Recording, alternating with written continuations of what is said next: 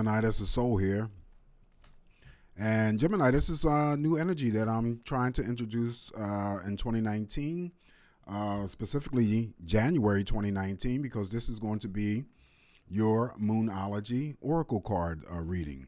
This Moonology Oracle card deck was created by Yasmin, Boland, and the artwork was created by Nick's Rowan. So, like I said before, I wanted to introduce new energies into 2019 to break up my own stagnation and monotony in doing these readings. You guys may find that these, this Moonology reading could be more beneficial if you find my general weekly readings and my general love monthly readings a little bit daunting and negative.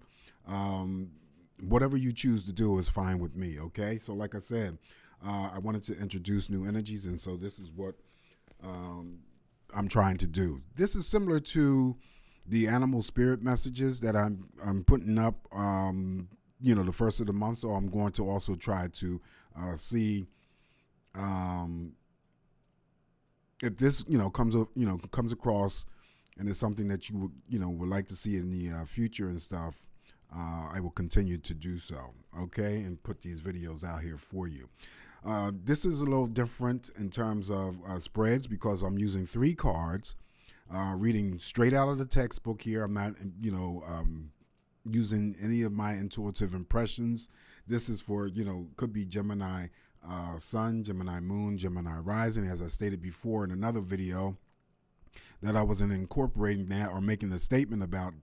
You guys looking at the other signs, if you know your rising or your moon sign, by all means do that. It may be, in those videos, additional messages for you to hear, okay? These cards are not going to be read in the reverse, and also to the author states in her book that it doesn't matter what moon phase we're currently in, whatever card that is selected for you is the right card for you. And since I'm reading for you, Gemini, I concentrated on your energies and selected 3 cards.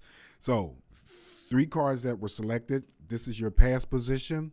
This is your present position. This will be your future position. Starting with your past position, Gemini, the card that was selected for you is it's time to take action. This is the new moon in Aries. And what this card says here in the textbook, it says the flame is lit. A wonderful new start beckons and you're on the right track. Drawing this card is a superbly positive sign if there is something you want to happen in your life. Take this card as a big yes from the universe. This is the time to really tune into your dreams. You may still have a long way to go. After all, Aries is the first sign of the zodiac, but you're on your way. Determination, self-assertion, and bravery are called for.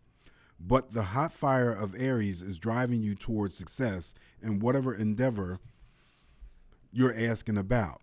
The caution of this card here, however, is that don't go too fast and forget your manners.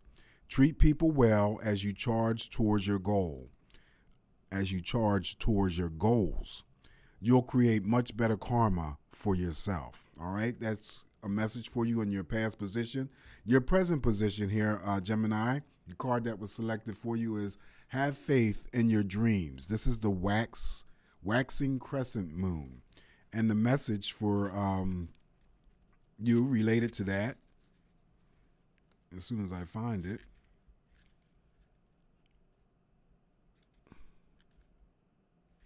okay. Yeah, here we go. Okay, you just have to bear with me. Have faith in your dreams. The waxing crescent moon in your present position states in the book, don't give up. The situation you're asking about is still taking shape. You're nowhere near the end of the story. Whatever is happening now is just a step along the way. As they say in the self-help classics, everything will be okay in the end. If it's not okay, it's not the end. However, the waxing crescent moon card is a reminder that you must still keep working towards whatever it is that you want. If you can't take practical steps, spend time meditating on the question you're asking about and allow your higher self to download the information to you about your best next step.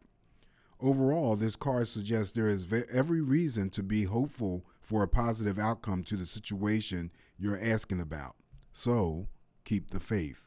That is the waxing crescent moon, and it says, have faith in your dreams in the present position for you, Gemini. Now, the very last card in your future position, the card that was selected, is the conclusions are within reach. This is the full moon eclipse. Now, I just had it here. Oh, okay, here we go. Conclusions are within reach, full moon eclipse as your final card, as your outcome card. It says here, full moon eclipse, and just like that, a door slams shut. If you pulled this card, it suggests that the situation you're asking about is about to reach a peak or has just done so, and things are now out of your hands. What you're experiencing now is what your soul signed up for, a way for you to learn and your soul to evolve. So allow events to unfold and be easy on yourself. If you're letting go of someone or something, know that it's the right time, as hard as it might be.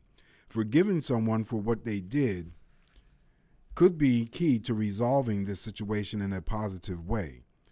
It doesn't make right what they did, but it releases it so you can move on. This is the conclusions are within reach, full moon eclipse as your final outcome. And this card has shown up here a couple times, as I mentioned in those other videos, that I do feel that there is an eclipse in January. So I don't know. You guys have to let me know. I don't follow astrology or the planets in terms of their movements and stuff. But anyway, this is what I have for you. Throw the comments in. Appreciate you guys. And, once again, Happy New Year's. And be safe. Emphasizing safety. Sending you out quite a bit of love and light your way, Gemini, until I talk to you again. Peace.